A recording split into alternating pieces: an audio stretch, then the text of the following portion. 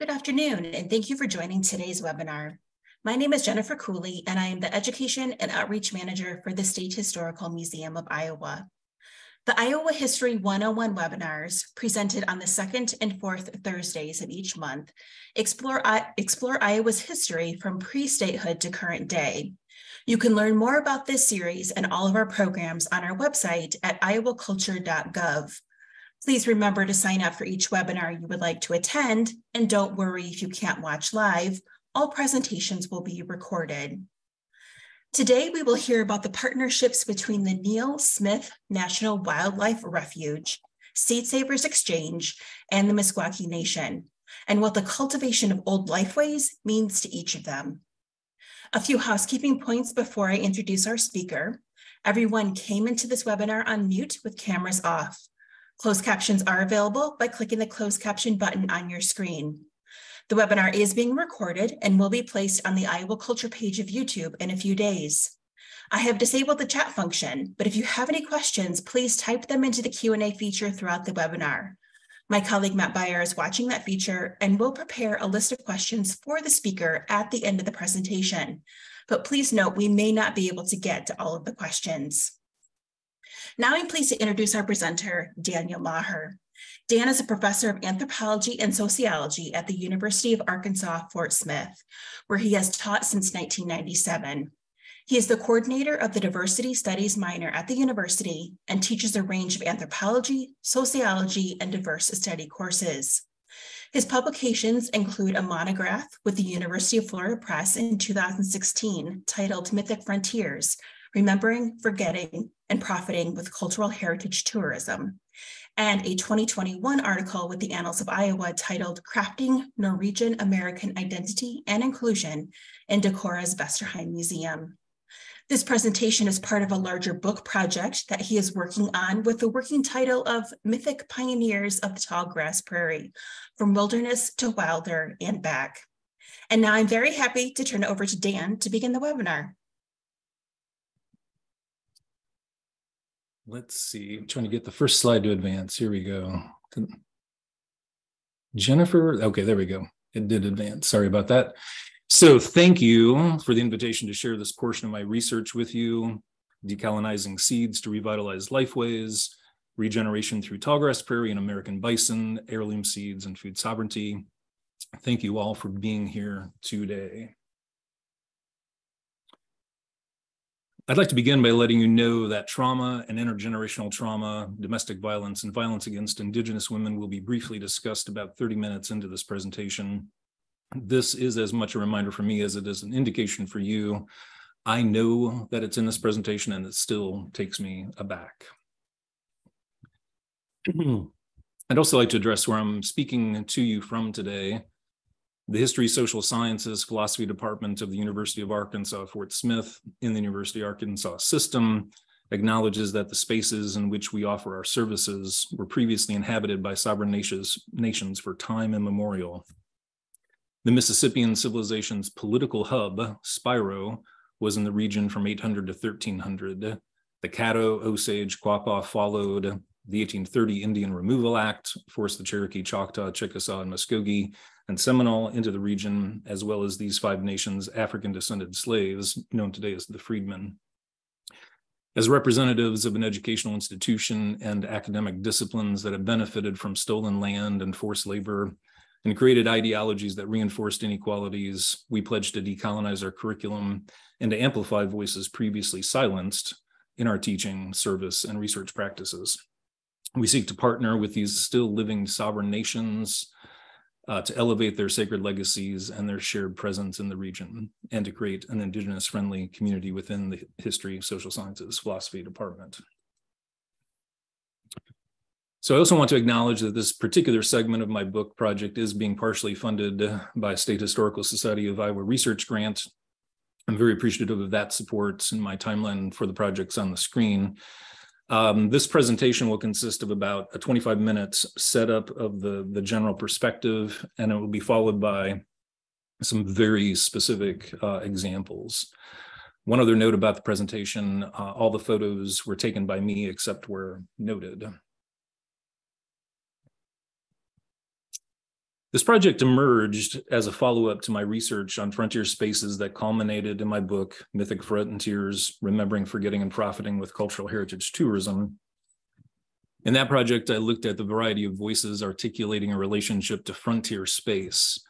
Shifting to pioneer spaces seemed to be the next logical path to follow. This was aided in many meditative hours of driving through Iowa from Arkansas to visit family in Illinois. Fundamentally, my question is, how do people relate to the land?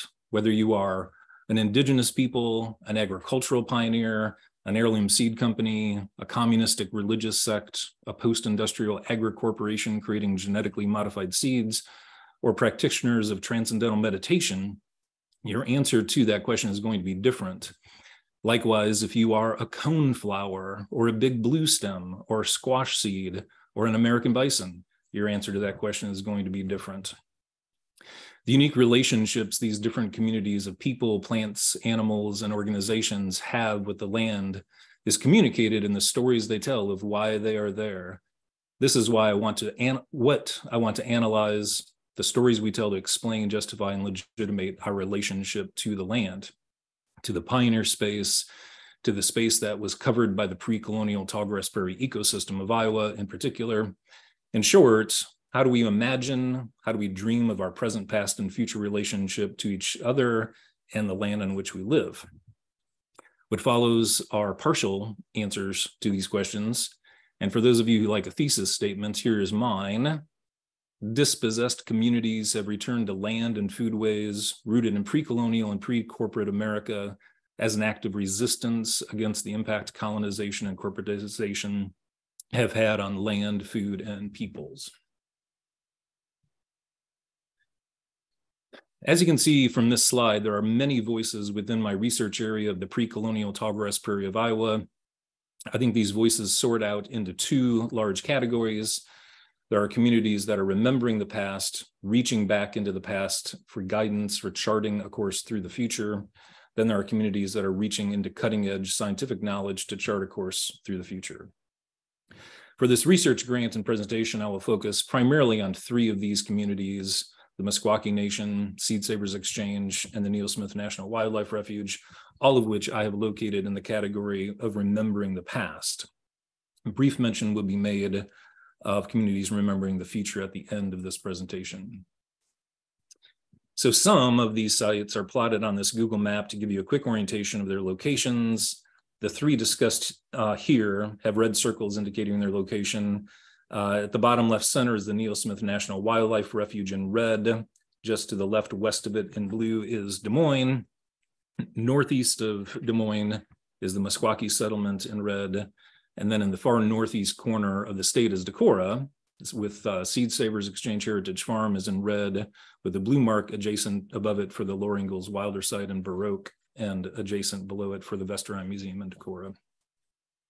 So this is a slightly large fieldwork site for a cultural anthropologist. I realize this, but all these sites are within the historical boundaries of the tallgrass prairie, and they all represent different voices in this pioneer space.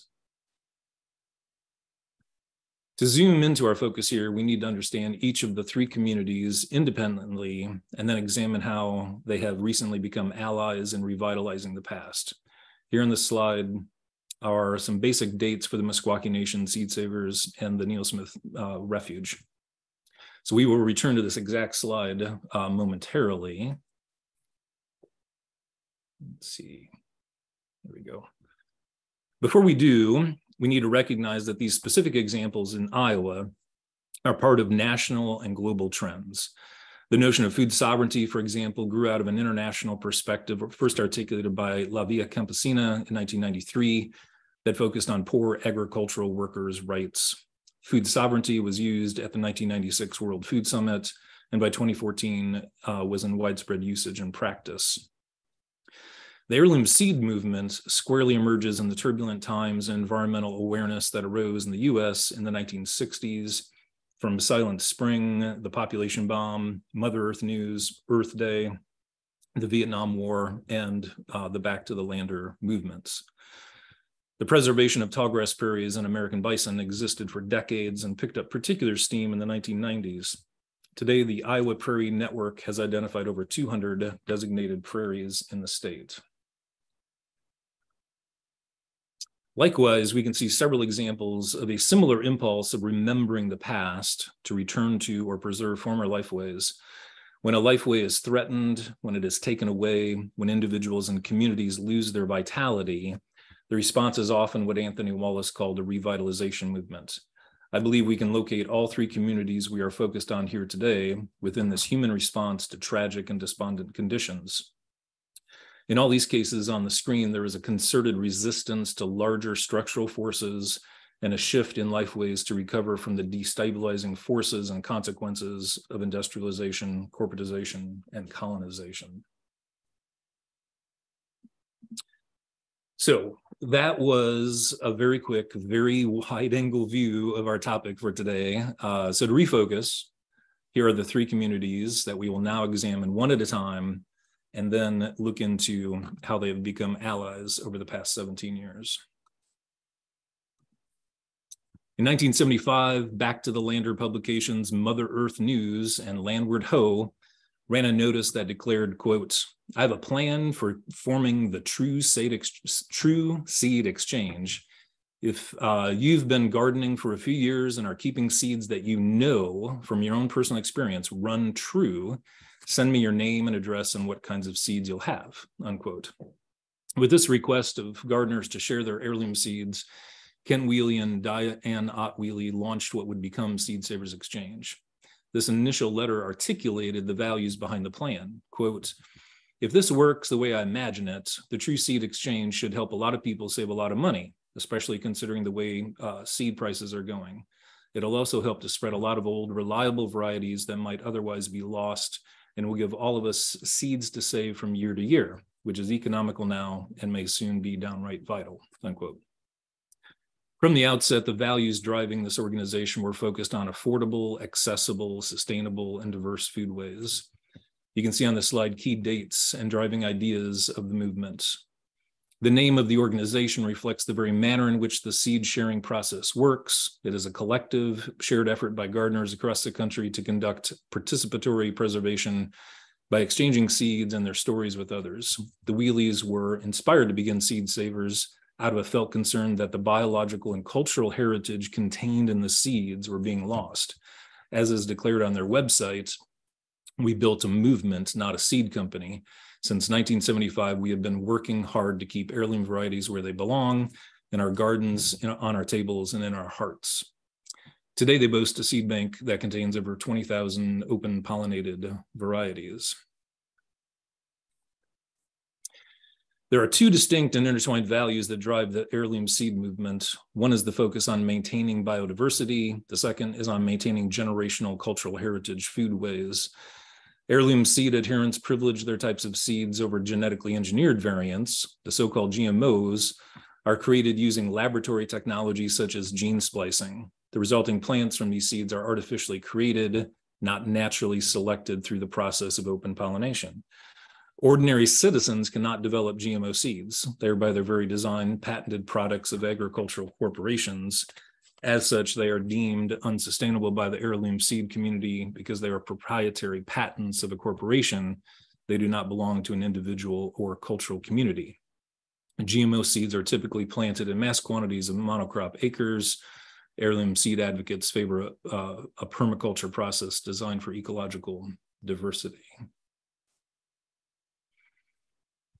Large letters above the door to the Neal Smith National Wildlife Refuge auditorium invite speakers to return to wildness. The surrounding 6,000 acres covered in prairie plant species, elk, and American bison invoke a premature impression this has been accomplished. A few short decades ago, the land now covered by this halcyonic scene had a different fate in store. In the 1970s, the Iowa Power and Light Company had planned to turn this space into a nuclear power plant. Thousands of acres were purchased with that intention from local farmers who had been practicing industrial agriculture on it for decades. When the proposed nuclear plant became unfeasible, the U.S. Congressman from Iowa, Neal Smith, quickly learned of the land's availability and worked to appropriate funds to turn the space into a wildlife refuge. As Smith stated in a 2019 interview with Iowa Public Radio, his motivation as a conservationist was the dearth of public land within the state.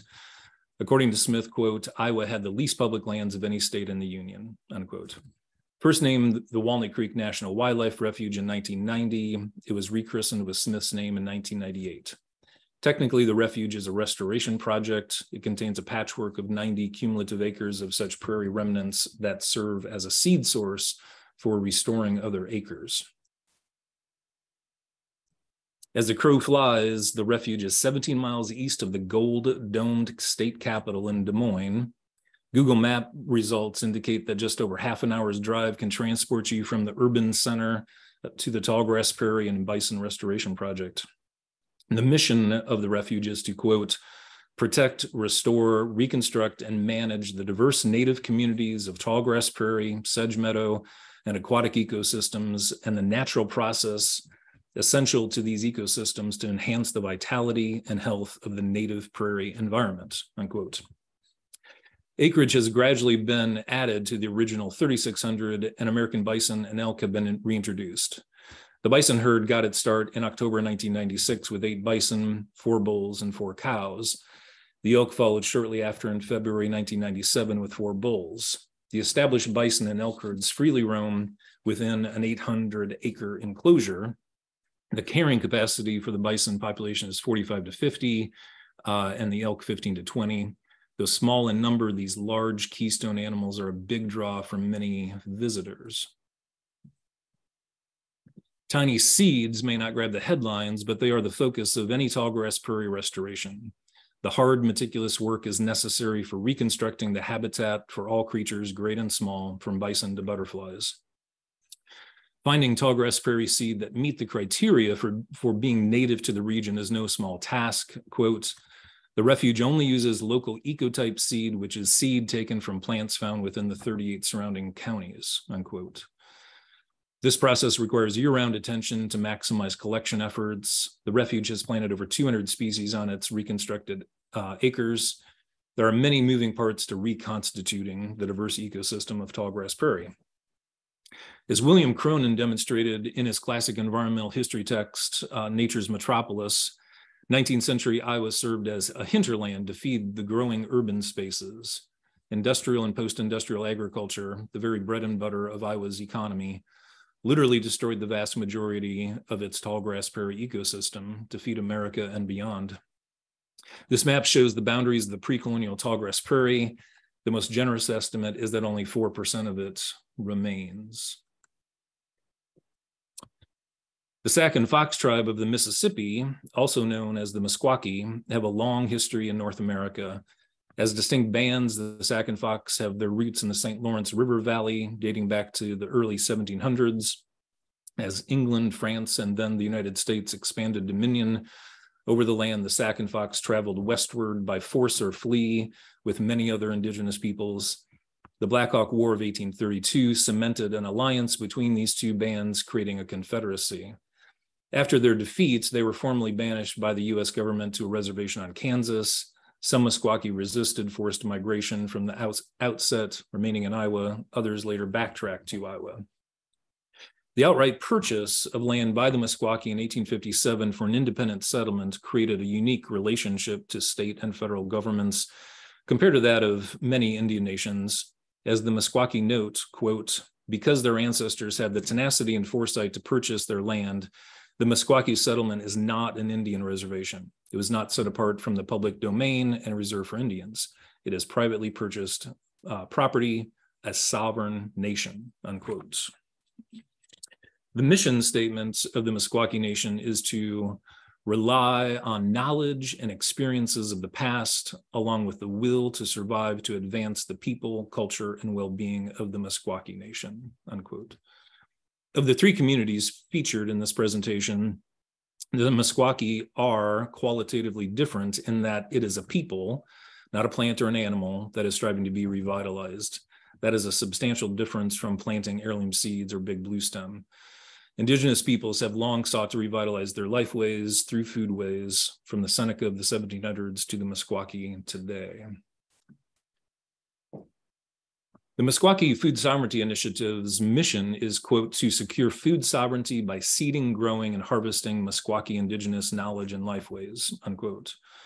Red Earth Garden was created in 2013 as a means to this end. It, quote, is an organic farm committed to growing food in a way that was taught to us by our ancestors, nourishing Mother Earth while supporting the community through environmentally sustainable practices. We grow vegetables, herbs, flowers, and fruit, unquote. By 2022, the Meskwaki Food Sovereignty programs were nationally featured as models for others to follow. An April 6, 2022 Washington Post headline, for example, declared, quote, can the indigenous #landback movement secure self-determination? History from Iowa suggests that it can, unquote. The National Resources Defense Council featured Meskwaki food sovereignty initiatives in 2021. In the article, Shelley Buffalo reflects on how food sovereignty is not just about eating food. Quote, my identity is Meskwaki, says Buffalo. So eating those foods, growing those foods, keeping that seed has just done such a tremendous amount of healing for me personally, unquote. A lifeway is being revitalized as the seeds the Meskwaki consume are decolonized. In 2006, the Meskwaki revived another ancient lifeway with the creation of a 155-acre prairie grazed by a small bison herd. In 2022, the herd ranged from 45 to 55 in number, with a total of 205 acres. Quote, the buffalo play a strong cultural role within the Meskwaki lifestyle. They are here to complete the Meskwaki way of life, and they are not feedlot animals, but are treated as wildlife, unquote. Some of the bison that arrived in 2006 were transferred from the Neal National Wildlife Refuge. Similarly, in 2018, the Meskwaki began a partnership with Seed Savers Exchange to arrange for the rematriation of seeds from Seed Savers back to the Meskwaki that took place a few years later. These remarkable partnerships will be explored next. So all three communities here are remembering the past, revitalizing past lifeways, and asserting them in the present moment as acts of resistance against larger forces that are identified by them as the source of oppression and destruction. Value systems wrapped around past traditions, ecologies, and cultures are different, but similar enough to bring these communities together as allies in partnerships of reciprocity. Much of the specific data we will look at next was born out of the pandemic. COVID-19 interrupted all of our travel plans. I withdrew a sabbatical application when I saw my field work would not be possible. But the COVID shove, as they call it, led to more conversations taking place online and being recorded and being made available online. As a result, I was given greater access to conversations than I would have otherwise. The webinar series you see on the screen here will be key references in the next slides. The return of American bison to the Meskwaki began with a partnership with the Neal National Wildlife Refuge. You can see here on the slide some quotes from the Meskwaki Nation website and how they distribute meat from their bison herd. The profundity of this reclamation of bison as a lifeway cannot be overstated. In the 19th century, the decimation of the American bison was a strategy deployed by the US government to sequester indigenous peoples on reservations. The near destruction of the species, down to less than 1,000 in 1890, is a literal and palpable image of the oppression faced by indigenous people. The late 19th century also witnessed the prophecy of Wovoka and the promise of the ghost dance ritual, which would transcend colonization and revitalize the buffalo.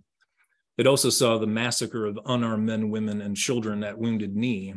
To resist, to remain strong and courageous against such forces for centuries, to flourish today as a people, and to reclaim a lifeway that includes American bison herds is indeed profound. So while the cultural significance of returning buffalo to the Meskwaki is clear, what it means to the Neal National Wildlife Refuge is different.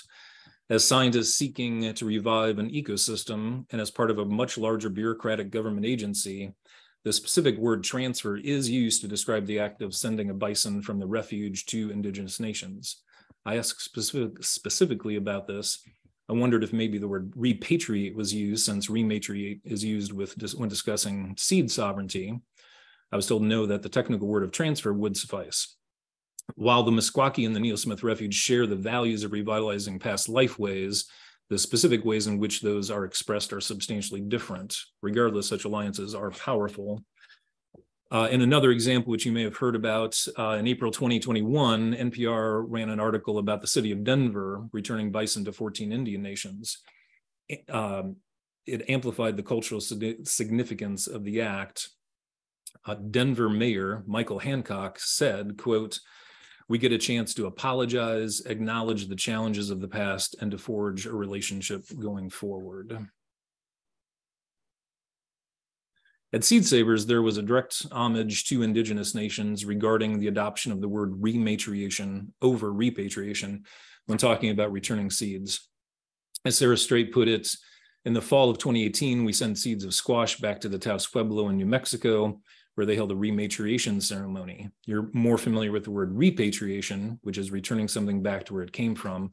In Indigenous communities, the women were often the gardeners and the seed caretakers, so we have adjusted the word from repatriation to rematriation as a way to honor and reflect that tradition.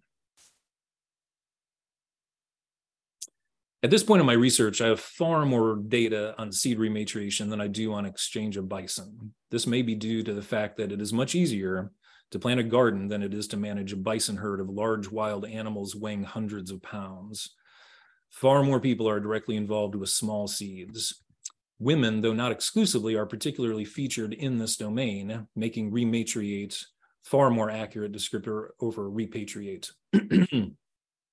A notable exception is the award-winning and nationally recognized chef, Sean Sherman, the sous chef as he calls himself, who made Time Magazine's top 100 most influential people of 2023, and who also serves on the board of Seed Savers Exchange. The Native American Food Sovereignty Alliance was created in 2014, and the Indigenous Seed Keepers Network is a program within it. Rowan White is from the Mohawk community of the Akwesasne. She was a founder of the Indigenous Seed Keepers Network and was Seed Savers Exchange board chair in 2017. With a literal foot in each community, Ms. White saw the natural collaboration that could take place given the shared values of the Seed Keeper Network and Seed Savers. The range of entities involved in establishing this relationship reflects its significance. The North Central Sustainable Agricultural Research Education Program, which is funded by the National Institute of Food and Agriculture and the U.S. Department of Agriculture, gave Seed Savers Exchange a grant to facilitate seed rematriation to Indigenous peoples. This complicated alphabet soup of agencies was necessarily aligned to authenticate and legitimate the simple act of passing seeds from one hand to the next. The process of growing out seeds and then saving enough to rematriate to Indigenous nations took a few years. In 2020, Seed Savers Exchange rematriated seeds into the hands of 3 Indigenous farmers: Jessica Greendeer of the Ho-Chunk, Rebecca Webster of the Oneida Nation, and Shelley Buffalo representing the Meskwaki Nation. Rebecca Webster reflected that, quote, "The idea of Indigenous food sovereignty, to us, it's a way to reconnect with our identity. It's a way to reassert ourselves. It's a way to reclaim what we are. And it's a way to let everybody know we're still here," unquote. The universality of humans surviving via seeds was spoken to by Ms. Buffalo, quote, "With seeds, there is no language barrier. When you grow them out, tend to them, and complete the circle of keeping the new seeds, you are connected through that process to your grandmothers, going back thousands of years. That is their universal language," unquote. This act of reciprocity between the heirloom seed community and the food sovereignty community allowed each to manifest their mission, vision, and values.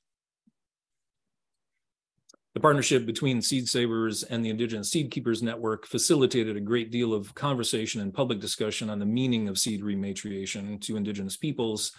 What this meant to Seed Savers Exchange is equally important to look at. Quote, "The idea of rematriation is to bring seeds back to communities, Indigenous communities that do not have them or lost them.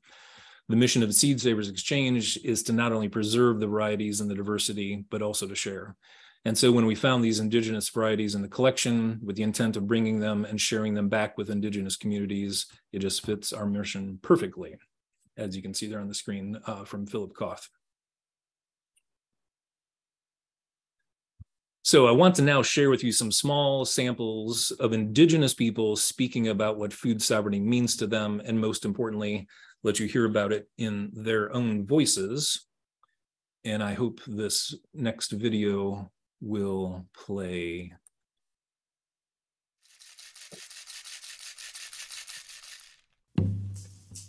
What is a seed? Our past, our present, and our future. Our ancestors, our future generations. Knowledge and cosmic understanding. We are humbled by the seeds.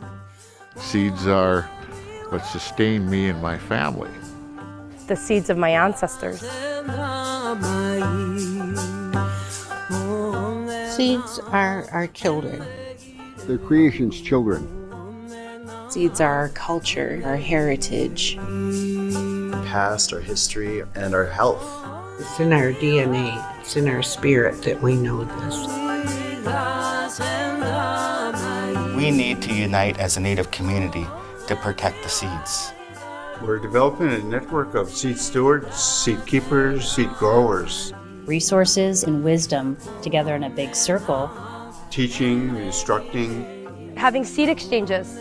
It's not only growing good seeds and creating access for them, but it's growing good seed stewards. Multi-generational activities, carrying on our heritage. Be self-reliant and self-sufficient.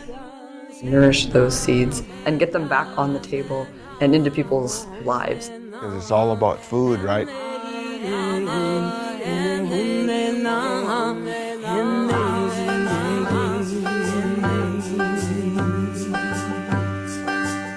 You exploit what you merely value, but you defend what you love. And part of the seed sovereignty movement is remembering to love our seeds because they are our relatives.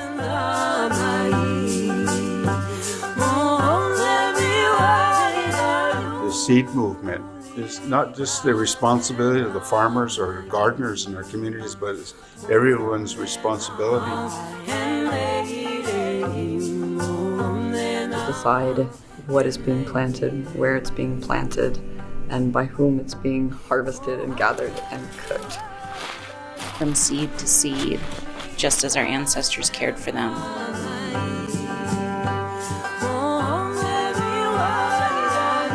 Corporations want to come in and buy the rights to our homeland's ability to make and keep life.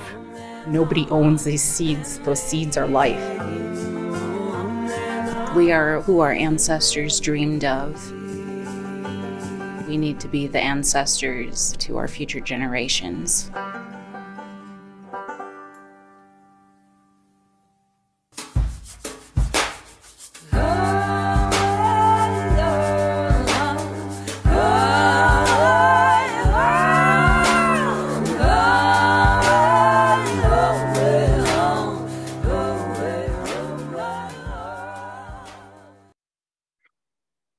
So that video was from Indigenous Seed Keepers Network. This is on the screen as a few choice quotes from that. This was my backup plan in the case of the video not working, but I will move on here.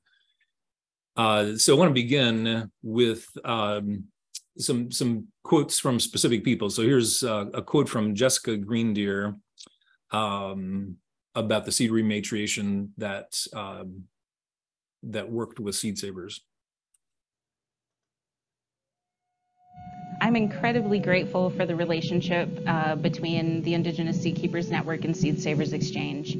It helped me reconnect with other parts of my culture. And that's what I think is so beautiful about the seed work. It's not just about growing seeds. You know, anybody can put a seed in the ground, but it's about cultivating the relationship and the whole history of that seed and why our ancestors did everything they could to protect them. Next is Rebecca Webster of the Oneida Nation. That every time an Indigenous person plants a seed, that is an act of resistance, an assertion of sovereignty, and a reclamation of identity. and rematriating these seeds back to us so that we can grow and care for them and then turn around and give them to our community is a huge step in being able to make this happen. Here is Shelley Buffalo of the Meskwaki Nation.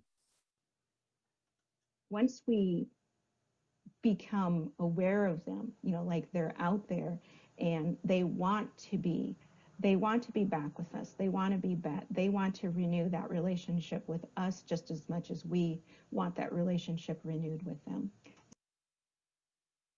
And then here's another quote from Jessica Greendeer. It's not just about the energy coming, the feminine energy coming behind to sort of pick up those pieces of our culture, whether that's part of our foods, the stories that go into different ceremonies, or maybe it's different objects that we have cultural significance to. Rematriation to me is like the culmination of all of those coming back together as we continue to strengthen our cultures, you know, not only within my tribe, but also with other tribes across Turtle Island or North America. And I think it's a beautiful revitalization of being able to make those connections again and re-strengthen our culture. And so this is just a small sample of voices, but there are a set of words used frequently in these discussions.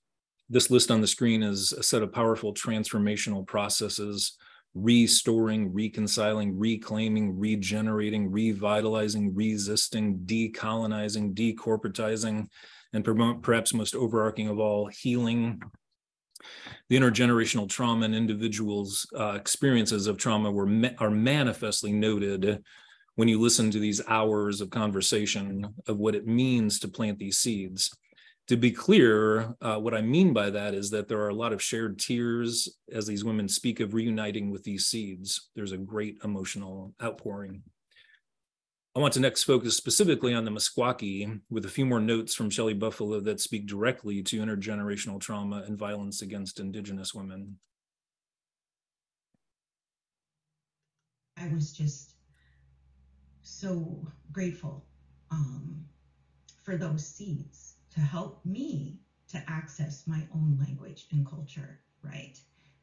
And overcome the barriers of generational trauma, which was preventing that access, even for, you know, our Meskwaki ways, that was right before my face. So it's incredibly powerful.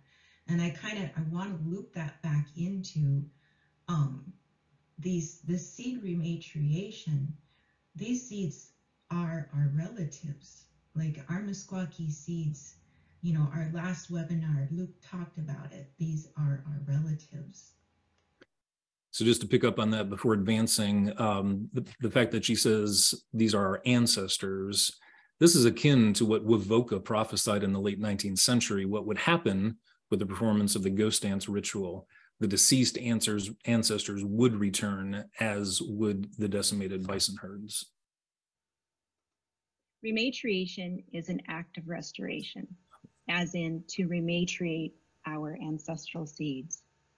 Rematriation is also a state of being when we come into knowing Indigenous women's knowledge and power, which, like our seeds, have been waiting for us to return to. My experience of rematriation feels like finally coming into my womanhood and out of a state of subordination and objectification. The relationship of Indigenous peoples such as the Meskwaki to the United States government is well documented. What is often not emphasized is the gendered impact U.S. policies and practices had on Indigenous peoples. Many were horticultural people that granted land access via a usufruct rule of matrilineal clan membership. Women frequently were not only the caretakers of the seeds and the cultivators of the gardens and the fields, they controlled the access to that means of production of food, which is to say, access to the source of life.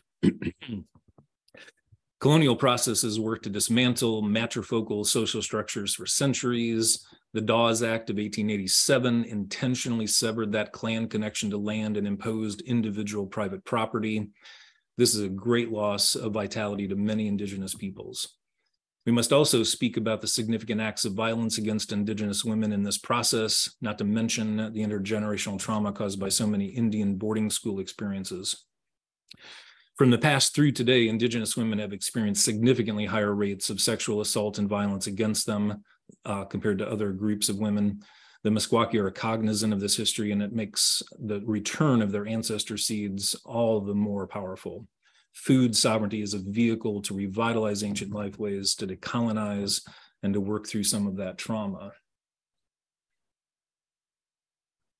Here's some data to give you an idea of the extent of the assault on Indigenous women. This has been widely known for decades, if not centuries. When it comes to domestic violence and violence against women, there seems to be a collective amnesia that actively suppresses collective action against it. At Meskwaki Nation, you can see evidence of this tragic state of affairs. If you cannot make out the graffiti on the actual graffiti, I have what's written on it below the picture there. And these are pictures from Meskwaki Nation, the Meskwaki settlement.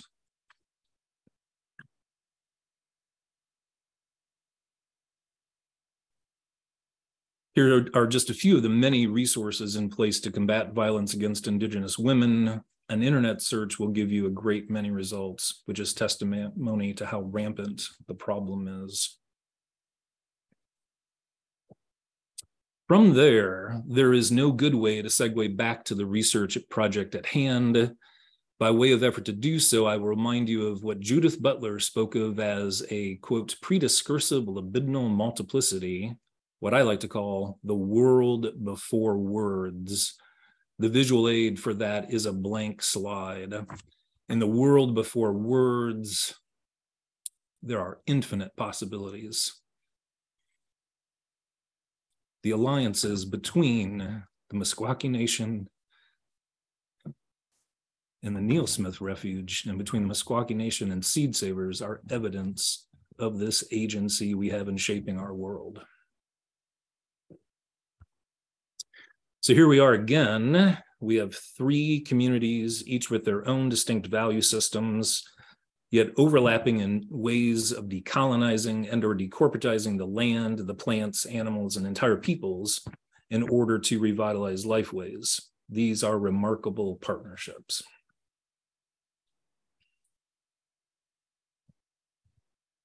In addition to this, I'm also keenly aware that the Earth now has over 8 billion people living on it, the vast majority of whom do not know how to grow a garden or how to make their own bread or how to kill and process an animal for consumption. Interestingly, Seed Savers Exchange, the Meskwaki Food Sovereignty Initiatives, as well as Archer Daniels Midland Corporation, each lay claim to the word sustainability. ADM says on their homepage, for example, quote, at ADM, sustainability is our nature. Learn more about how our sustainability efforts can give you an edge in meeting consumer expectations, unquote. One of the variables in these differing approaches and relationships to the land is one of scale. Are we feeding one family some vegetables from a backyard garden, or a small community with 1,500 members, or a country with well over 1 billion people, such as India or China? In 1970, the world population was 3.6 billion when Norman Borlaug, also from Iowa, won the Nobel Peace Prize for creating a hybrid of wheat that was resistant to stem rust, ending the famine of millions in India. He warned at that time that his so-called green revolution was no permanent fix. Without curbing population growth, we would be in continuous struggle to squeeze more calories from the land with new technologies. Today, the Norman Borlaug World Food Prize Foundation, ADM, Monsanto, and GMO agri-corporations are often vilified because of the approach they take to their relationship to seeds and land. Speaking pragmatically, I think it is safe to say that if those entities disappeared today, the immediate result would be billions of people in famine, a global humanitarian crisis. There are indeed many voices in the single ecosystem of the tallgrass prairie. That diversity of voices, of ways of understanding our relationship to the land, all of them, will most likely be necessary to sort out a sustainable path forward. I realized full well that the Green Revolution marked a qualitative break in the kinds of seeds we plant. Borlaug-resistant wheat seeds required significant increases in irrigating and fertilizing that strained small-scale farmers and the environment alike. Since 1970, agricultural science has learned a few things about imagining a more sustainable future for people and for the environment. The Norman Borlaug Institute for International Agriculture and Development at Texas A&M funds projects that attempt to redress inequities in areas including food insecurity, climate change, gender inequities, and clean drinking water. Measuring what seeds are good and which seeds are bad is far more complicated than binary arguments imply. Ultimately, all the seeds we plant for consumption, both GMOs and heirlooms, are the result of humans practicing artificial selection. They are not the result of the wild forces of natural selection. As is stated on this display from the State Historical Society of Iowa Museum, quote, human choices and natural processes change the land to reflect each generation's technology and values, unquote. For some communities, heirloom seeds, tallgrass prairie restorations, and food sovereignty initiatives offer a space of refuge from the deleterious effects of colonization and corporatization. These spaces of resistance offer an alternative lifeway, revitalizing the worldviews of their adherents. Other communities dream of a different future. One thing for certain is that the ancient tallgrass prairie ecosystem of Iowa is unambiguously the source of a great diversity of perspectives. The state motto aptly describes it as fields of opportunities. Thank you for the opportunity to share this part of my research with you all. If anyone has any questions, I'm happy to entertain them. Well, thank you, Dan. We do have time to answer some questions. If you do have a question, please submit it through the Q&A feature here on Zoom. And as always, please note we may not be able to get to all of the questions. But I like the question to start off with is for yourself, Dan, how did you become interested in researching this topic? All right, yeah, that's a good question. So as I kind of mentioned in the setup, my dissertation and then my book, Mythic Frontiers, was right here in Fort Smith, Arkansas, which is on the border with Oklahoma, which was Indian territory. And so for all that research, my head was in frontier spaces and how did people imagine this frontier space to be, and got at the contesting points of view, because in Fort Smith, Arkansas, from the white pioneer perspective, Indian territory was thought of quite differently than, say, the Cherokee or the Choctaw and so on. And so when I saw that, when I realized those contesting points of view, that fascinated me, and I wanted to understand that and explain that. And so it really truly is just a logical next step. You know, if you go back to the frontier thesis, Frederick Jackson Turner, was that his name?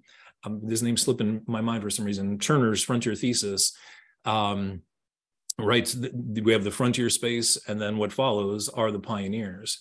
And so right when I was processing that and kind of transitioning to the next project, I was driving through Iowa quite a bit to see family, and like driving by Des Moines and then seeing the Neal Smith Refuge and Prairie Learning Center. I was like, what is that? And so I literally just drove into my next fieldwork site and my visits to Decorah and Seed Savers well before any of these projects planted those kind of connections in my mind. So, and then when the Meskwaki food sovereignty initiatives got on my radar, and then the interplay, it's just fascinating to me. I just had to explore it more.